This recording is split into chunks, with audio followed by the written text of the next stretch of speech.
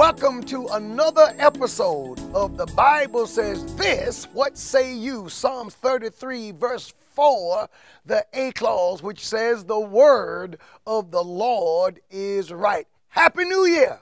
This is the first, the Bible says this, what say you, of 2018. I'm so glad that God has allowed us to live and blessed us to see a brand new year. And I pray that the year is going well for you. I pray that 2017 was a blessed year for you. And I'll tell you, God's going to do some awesome things in 2018. And I'm excited about the things that the Lord is doing already and the things that God is going to do. I am honored for you to join me. And I tell you what, we have much to be excited about. As you know, 2017 was declared the year of honoring God. 1 Samuel chapter 2, verse 30, where God said, "He that honor me, I will honor, but him that despise me shall be lightly esteemed." And so we honored the God of the Bible all throughout 2017, and we will continue to honor him. But the God of the Bible has given me a theme for 2018, and if you've been following the ministry, you know what it is by now. Taken from Luke's Gospel, chapter 16, the 16th verse, that says, "The law and the prophets were until John. Since that time, the kingdom of God is preached, and every man presseth into it." That is, the kingdom is preached, and when men hear the message of the kingdom and they see the value of the message, they trample into it. They respond to the message. And I'm telling you, I'm prophesying to you, I'm making a prediction that in 2018, there will be forces out there who will try to cause biblical Christianity to look bad. There will be attacks on our faith. There will be people who will try to treat our faith with derision, with disrespect. There will be those who will attack biblical Christianity from various areas. But there will also be those, and I pray that you are in this group, I'm going to be in this group, who view biblical Christianity for what it is. The most powerful thing on earth. It is God speaking to us. It is God's love letter to the human race. For God so loved the world that he gave his only begotten Son, that whosoever believeth on him shall not perish, but have everlasting life. For God sent not his Son into the world to condemn the world, because the world was already condemned, but that the world through him might be saved. Praise the Lord. But you got to respond to it correctly, and you got to see the value of the word of God and the move of God. You know, before John preached the kingdom, the Old Testament prophets preached the kingdom as a futuristic thing. But when John preached the kingdom, John declared that the kingdom is at hand. Study Matthew's Gospel, chapter 3. You will see that John preached, and his message was repent, for the kingdom of heaven is at hand. That is, the kingdom of heaven is here. And the Bible declares that the kingdom of heaven will not come with outward observations like a political party, but that the kingdom of heaven shall be within you. The point of the message is that Jesus Christ would come and set up a kingdom in the heart of every believer. The Greek word for kingdom of heaven or kingdom of God, the terms are interchangeable. They both mean the same thing.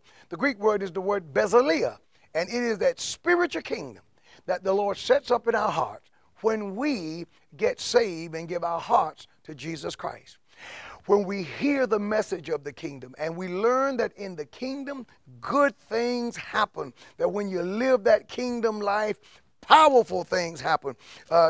Jesus Christ sent a message to John the Baptist concerning kingdom activity. When John sent some of his disciples to talk to Jesus, John was in jail and he was discouraged, and he said to his men, "Go ask Jesus if he's the one that should come or should we look for another?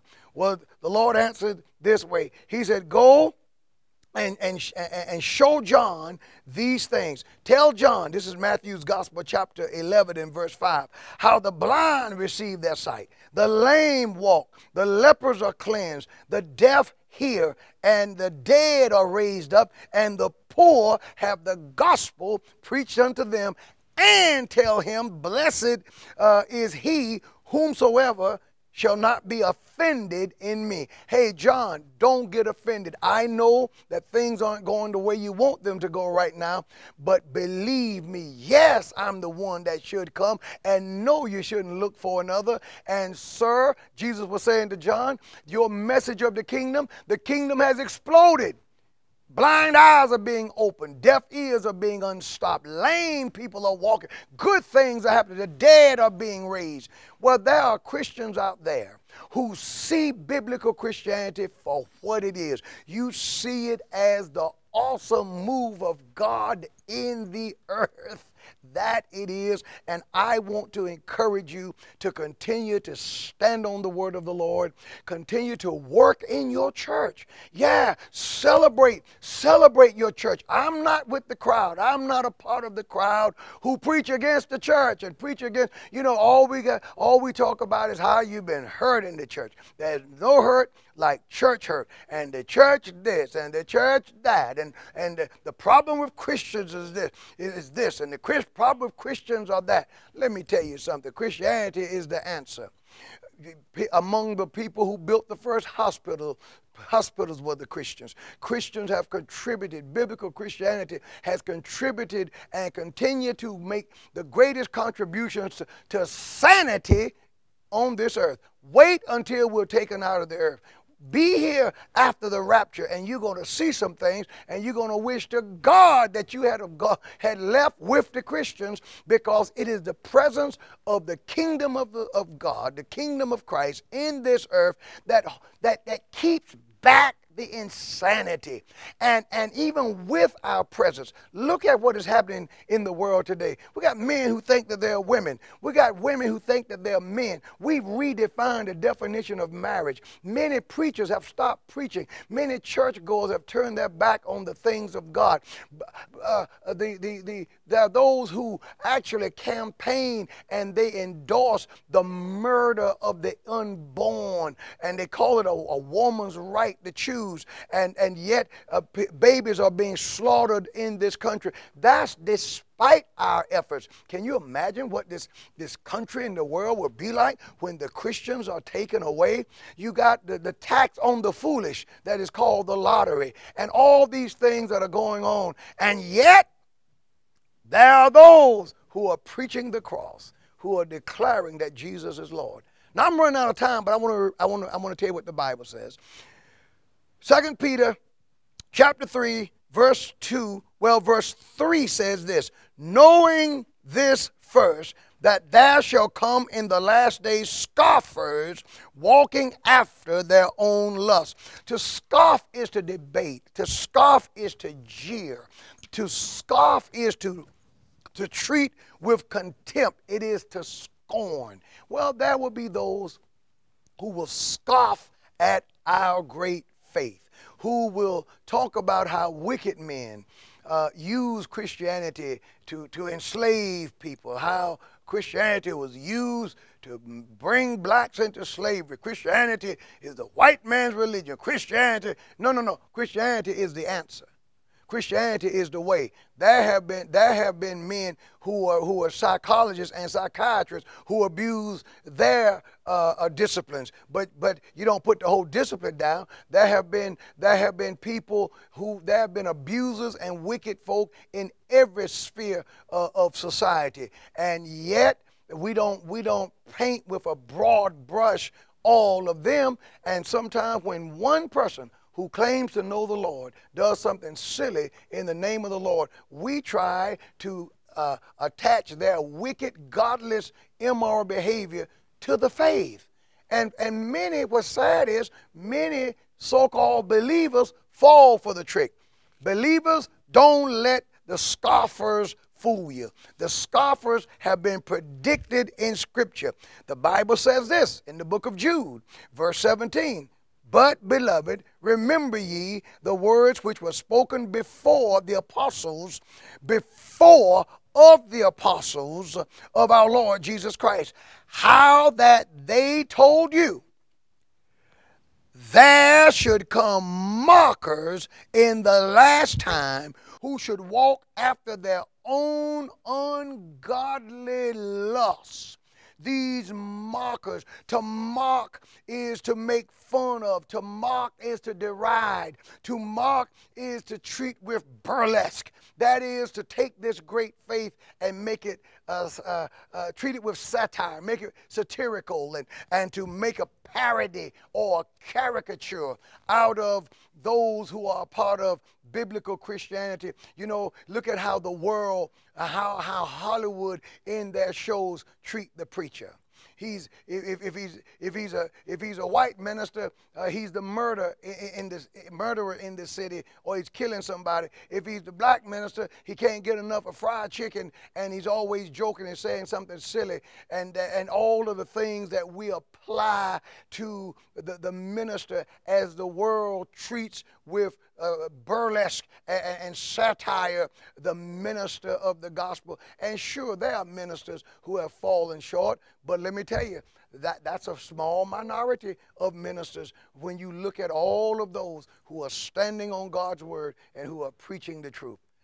I just wanted to come to you today and to warn you, do not be fooled by the scoffers and the mockers.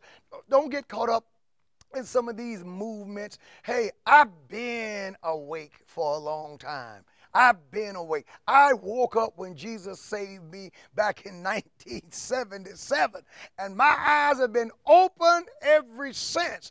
So all of these little movements that come up, you give them 6 months at the most, and they're gone. But biblical Christianity will continue to march on, and I'll tell you, I'm not falling for the devil's tricks. I say to all those who come with different religions, different doctrines, whatever the latest flavor of the month is, go talk to someone who's vulnerable. There's no point in trying to sell me on these things, because you know something, saints?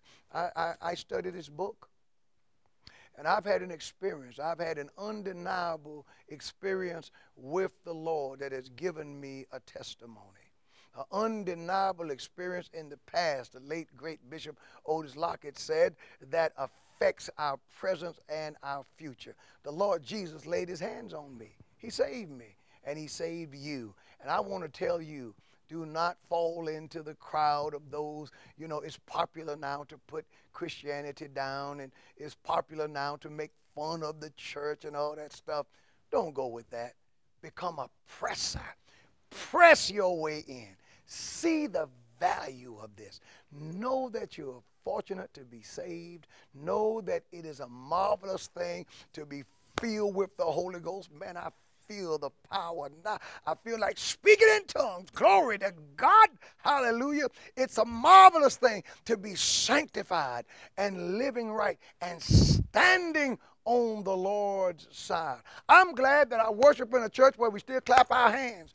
I'm glad that we still dance and praise the Lord. I'm glad that we teach, but yes, we rah-rah, we preach the gospel of Jesus Christ, and we cast out devils in his name. Oh, glory to God. And people are saved, and we have communion, and we have feet washing, and we have water baptism, and we believe in the faith, and we are celebrated part of the church of God in Christ. I'm glad that I'm in holiness. You know, the Bible says, worship the Lord in the beauty of holiness. I'm glad that I'm on the Lord's side. I'd rather be with Jesus than to be with anyone else. I don't envy movie stars, athletes, or anyone else. I'm glad to be washed in the blood of the Lamb. So, 2018 is going to be our year. We are going to press our way. We're going to love the Lord and serve the Lord. If you're not in a good church, go find you a good fired up church to get in and serve God with gladness. And when you come in ready to hear from the Lord. Now, my friends, Happy New Year again to you. The Bible says this. What say